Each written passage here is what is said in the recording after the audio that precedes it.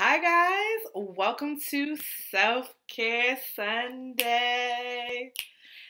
As you can tell by now, Self-Care Sunday is probably my favorite portion of Nicole's network.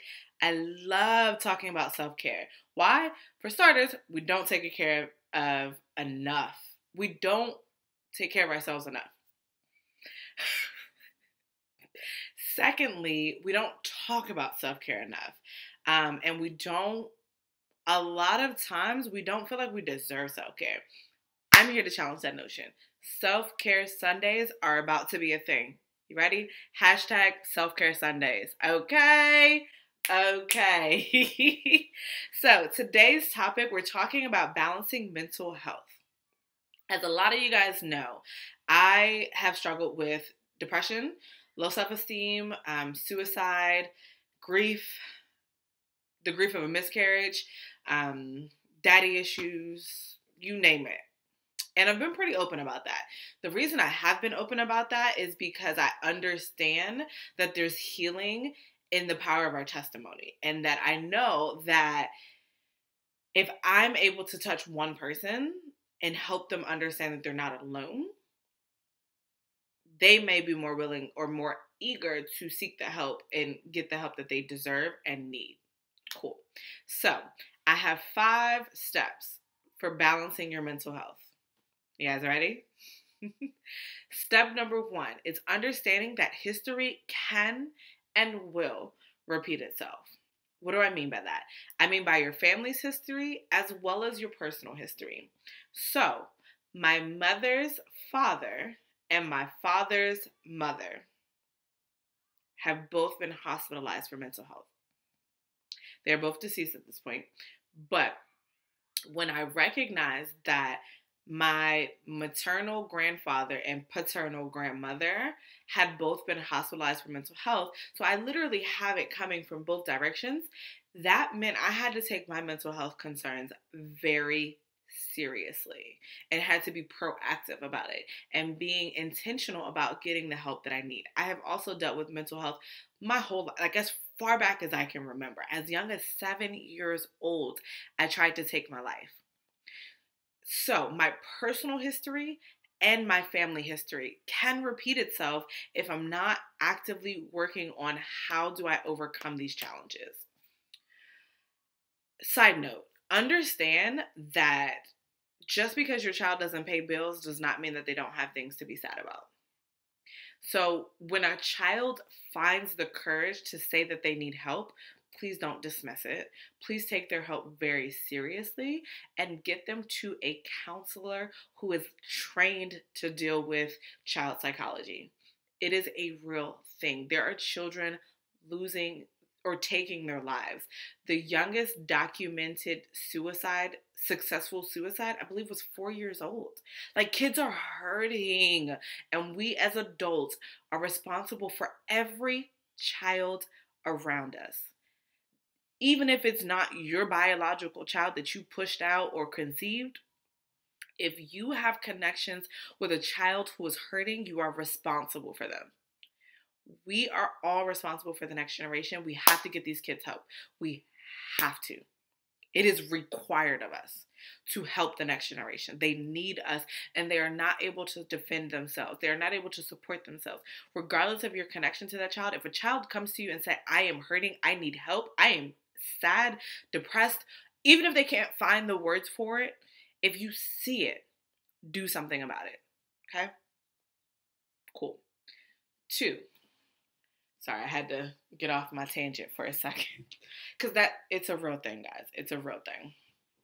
Step number 2, recognize what are your mental health triggers. For me, grief.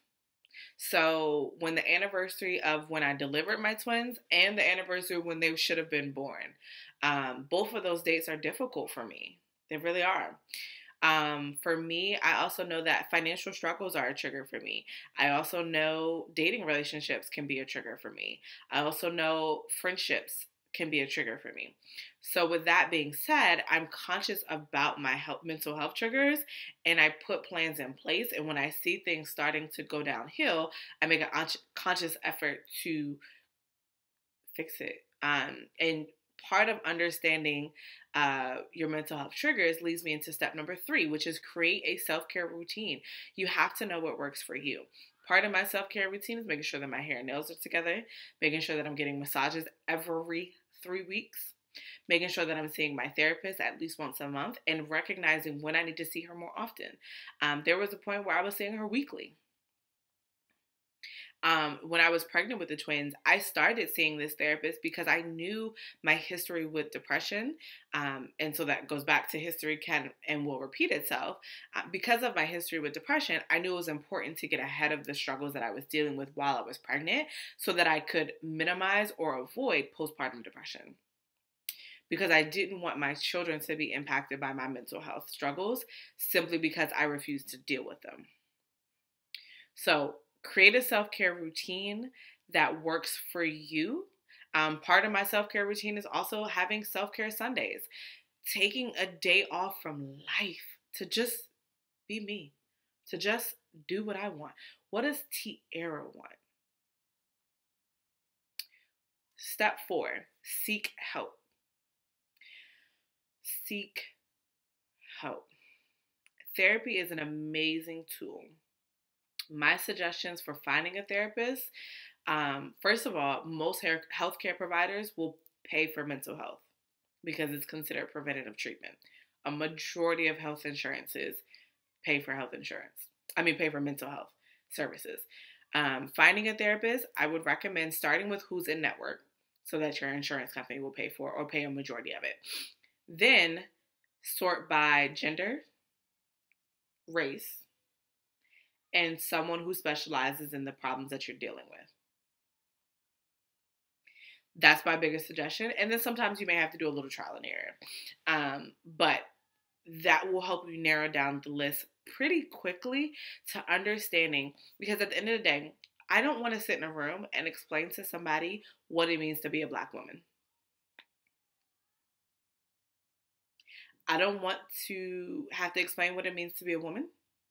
I don't want to have to explain what it means to be a Black person in America.